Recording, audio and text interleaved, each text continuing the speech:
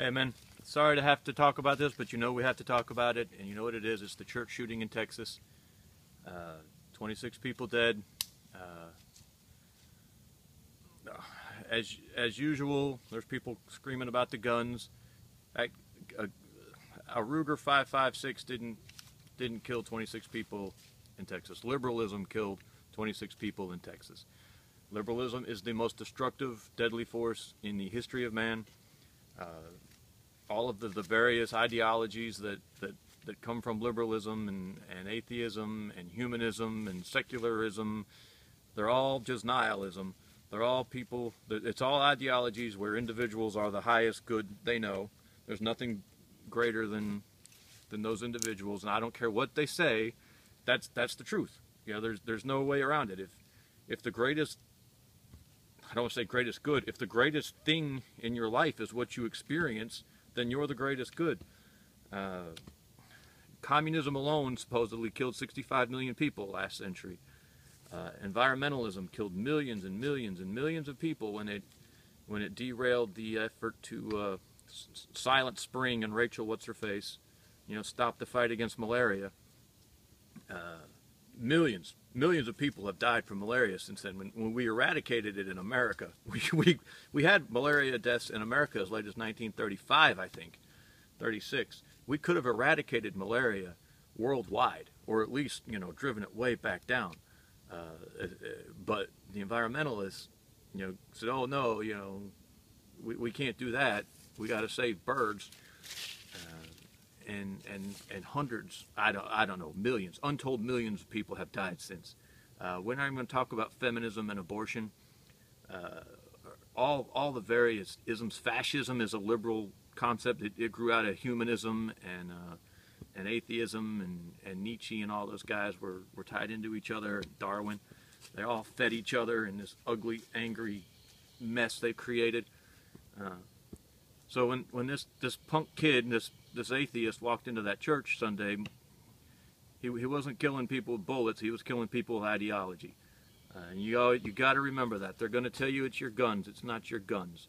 It's their ideology. They are the death dealers. Right? The culture we have that's dying, that's torn apart by opioids and alcoholism and obesity and suicide and all this craziness that's killing our society. This has all come about through liberalism and through all their insane, stupid ideas. They're the killers. All right, you're not the killer.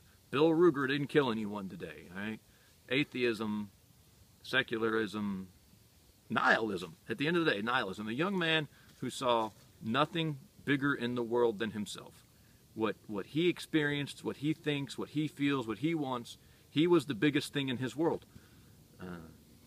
And he couldn't understand when things didn't go his way. That is the root of that anger. I mean, what do I know? I believe that's the root of that anger. When you think you're God, how dare anyone, and you are God when you're the greatest good. When the only thing that matters is what you think and what you experience, you're God, because you're all that matters. Because there's nothing outside of you that's not any bigger than you are. It's all random mistake. It's all, monkeys evolving from mud and headed back to mud. Anyway, I'm getting a little spun up. There's a few things to take away from this for our side. The general militia concept was validated in this instance. Local armed men confronted him, possibly even killed him. It may have been the local armed men who wounded him, members of the general militia, whether they know it or not. Pursued him, followed him, reported his location to law enforcement. Who knows where he could have gone next, what he might have done next. There is no doubt that the general militia was validated today and most likely saved lives. Certainly brought the whole situation to a faster, swifter conclusion and saved law enforcement from danger. So general militia's concept works. And then the next point grows from that, and I'm a hypocrite. I don't carry away from the house. We don't have constitutional carry in Georgia. and I don't like the idea of applying for a weapons carry permit, and so I don't carry normally, but it may be time. We got to start doing it, man. We got to start doing it. Yeah, this is the second church shooting in recent days. Obviously, Las Vegas just happened. We saw this weekend that armed men can diffuse the situation. I don't want to say diffuse the situation because 26 people are dead, but can mitigate the situation, and it's time for us to do it, guys. There's a lot I want to talk about. Saudi Arabia is a big deal right now. We've got our firewood challenge coming up, or not coming up, that we're doing right now that I had wanted to talk about today.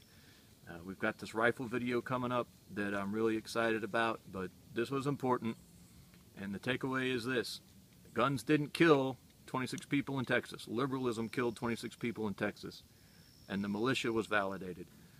They don't know it, but the militia was called out. They might know it. I don't know these guys.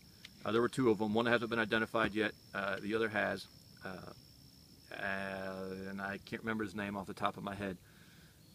Lagendorf or something. Whoever it was, the man stood up when the call came, so good on him. And the other guy as well. So the militia was validated today, and we've all got to start thinking in that direction. These are trying times. You know, hard times make for hard men, and it's time for all of us to get just a little bit harder. Appreciate you, man.